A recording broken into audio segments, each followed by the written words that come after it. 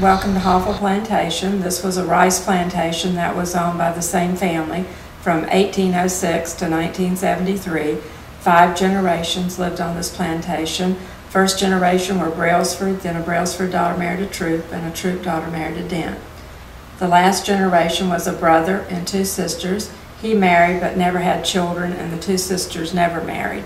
So the last sister, Faye, died here in 1973 at age 87, giving the 1,268 acres out here to the state and leaving this home completely furnished. We're now in the ladies' parlor. The bulk of this furniture is about 1780 to 1880. Some books in here actually go back to 1700 publishing dates. This is the Hofwyl dining room. You'll notice the Canton china on the table.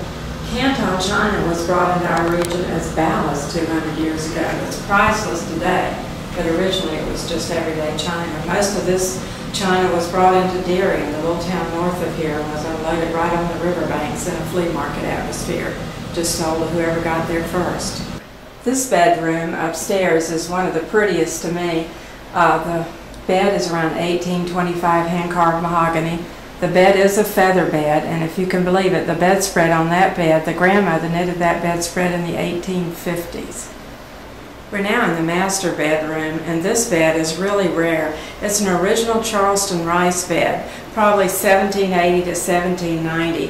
What makes this bed so rare? Not many of these survived the Civil War. Right now we know where 4 are at. This one, there's 2 up in Charleston, and there's 1 in the Smithsonian in Washington, D.C. Hofwyl is in the north end of Brunswick, Georgia, near the Altamaha River. We're open Tuesday through Saturday from 9 to 5, and we're open on Sundays from 2 to 5:30. Normally, as a rule, we're closed on Mondays.